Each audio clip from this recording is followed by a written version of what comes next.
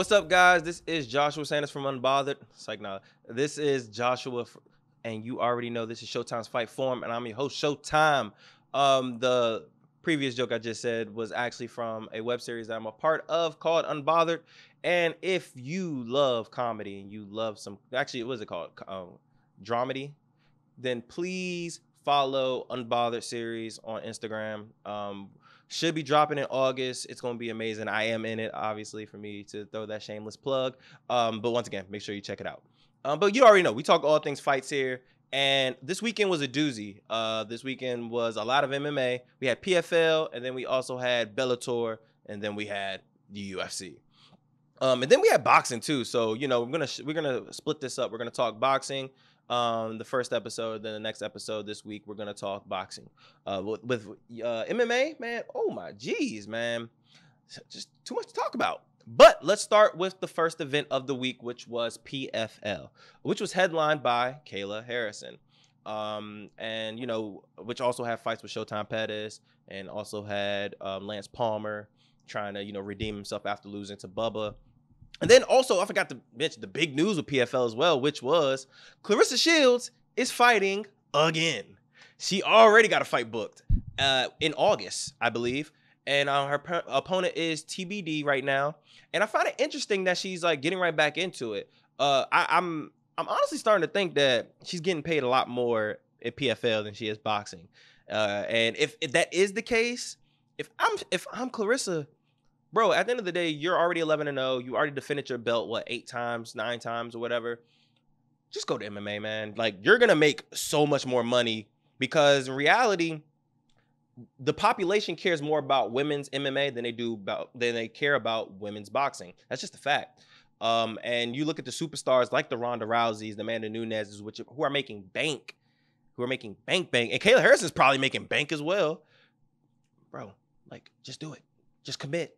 Like, just do it, man. We don't want you. I mean, I'm cool with seeing you box every once in a while, but I want to see you in an MMA cage. I want to see you get better. I want to see your takedown defense get better. I want to see your pacing get better. I want to see you sleep these giants. All right. So that's like my goal. I want to just see it. So, I mean, but it's good that she's going back into it. I know I said previously that she should probably take a year off, but I'm okay with the fact that she's fighting in August, just for the simple fact that means she's right back in it, which means she's still working on her ground game. She's still working on her takedown defense. Rather than, if she, who knows this, who's to say if she fights next year that she's honestly still working on MMA for that year. She's not still tuning her boxing skills up. So, I mean, to me, if she's obviously going back into it, that means she's still working on her wrestling to this day, which is very important. And hopefully she picks up. I told you, her sprawl was great. I thought sprawl was fantastic. She just has to obviously still work on getting off her back, finding the cage, wall walking, all that good stuff, and also stop being overly aggressive to get taken down again. Because all these girls are going to want to take you down. Nobody's going to want to stand with you. Your hands are too violent. But let's go to the actual fights. So let's start with the first fight that I want to talk about, which is going to be Lance Palmer fighting Movalid. That fight went pretty much how I expected. I'm telling you, man, these Russians are here to stay, man. These Russians are tough. They're so balanced, man. Like, you would think all these guys are just straight wrestlers. They're not just wrestlers. These guys have really good stand-up. I mean, that's scary. It reminds me of when Brazil was running through UFC, and you just had so many champions. You had the Joses, you had the Lyoto Machitas, you had Anderson Silva, and it's like, all right, bro, these Brazilians are terrifying right now. That's how the Russian game is right now. The Russians are taking over every organization, it seems like. And this guy, he's 17-0-1. Like I said, his stand-up is good. His takedowns are fabulous. I really want to see him fight Bubba, because we already know Bubba Jenkins is one of the greatest wrestlers in the world. That's just a fact. He is one of the greatest wrestlers in the world. And then we know Russia is one of the best, if not the best, area to wrestle. It's the toughest. Like, you got them, Iraq, America, like the Middle Eastern countries. Like, that's the crop of the crop, right? Top of the crop right there when it comes to, you got Cuba sometimes, depending on the team. Like, they're just great at wrestling. So, I mean, it's amazing. That's an amazing matchup. Now, granted, in the stand-up department, Bubba's going to struggle, I think, if he does fight Movalid next. I don't really necessarily remember if that's Bubba's next fight or he's fighting someone else, but I have to check that. But I can't wait if that fight does happen. That fight's going to be amazing. But like I said, most of the people, I don't gonna say he dominated, but he was the clear-cut winner. Lance Palmer, he's on a 2-fight losing streak. This man, I believe he was on like an 8-9 fight win streak before this, before he fought Bubba. He seemed like he's going on a downward hill, but in reality, the truth is he's just fighting better wrestlers. That's what it boils down to. When Lance Palmer can't dictate with his wrestling, he's honestly an above average fighter at best. So, you know, that's what happens. You got to work on your game, man. But Lance, we're going to see if he rebound. I don't know if he's out of the playoffs. They do a weird playoff format with the PFL. I don't know how that works. I don't really remember how exactly it works. I just know Bubba's automatically in it, and I know Mobile is already in it. But Lance was the champ. He's the PFL champ. So it's crazy that he's now 0-2. But that just shows the game is getting better.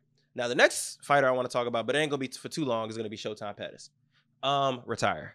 Let's go ahead and move on to someone else. Yeah. Kayla Harrison. Kayla Harrison dominated. She broke the girl's arm.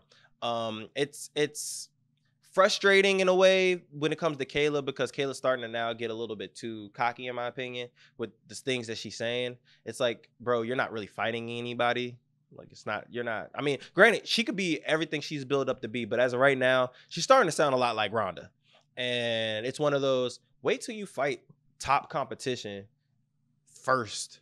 Or you know what? I'm not even mad about the confidence. It's just more so like, I guess her fans is more so like saying like, oh man, this girl's like gonna kill everybody. And it's like, maybe at 155, because 155 isn't really, you know, that tough. But if she drops down to 145, we don't know what's gonna happen. And the crazy thing is, Dana White has already stated that he's tried to sign her. She wasn't interested.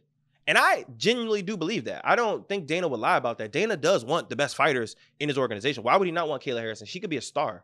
So I believe he had made an offer. Maybe it was a low ball offer. Maybe PFL's paying her more. That's very possible. Or it's the fact that she knows she's not ready for that work at 145, and Amanda's going to be there with the fist, and you don't want that work.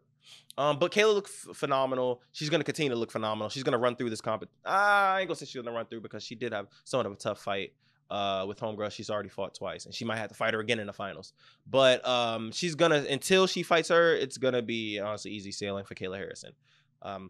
Now, the UFC fight that I want to talk about is Gann. All right, the heavyweight champion. Is he the best in the world right now? Is he the best heavyweight in the world? Because in my opinion, you can very well make that case.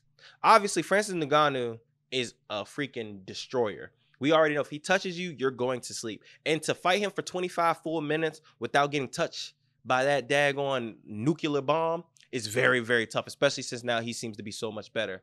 But I'm telling you, man, Gann is just, he's just elite. Like, he is. Great takedown defense. Good takedowns. Stand-up, we already know, is top-notch. I think the only thing that stops me from saying he's better than Francis, or he can beat Francis, is that I haven't seen that killer instinct yet. I haven't seen that knockout power yet. And I know he has it, but he's very defensive, and he has great defense. That's when I say defensive. His last fight, he actually versed Volkov. He was very aggressive. He just didn't seal the knockout, obviously, but kicks were strong, punches were strong. I mean, I loved his aggression.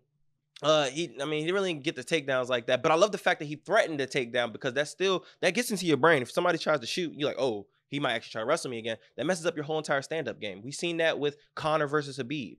So, I mean, he's impressive. People act like he's boring, this, that, and the third. They just don't like technical striking. And this man is very technical, and he's elite. He's elite. In my opinion, if he's not the best heavyweight in the world, he's definitely the second best. I do hope he fights Stipe, because I think that's where everybody's going to realize how great and how dominant he really can be. And I do think he can beat Stipe, and I hope that's the next fight. But if not, then he needs to get a title shot, man. Like, I mean, he's 6-0 in the UFC. I mean, he's literally dominated every fight he's been in.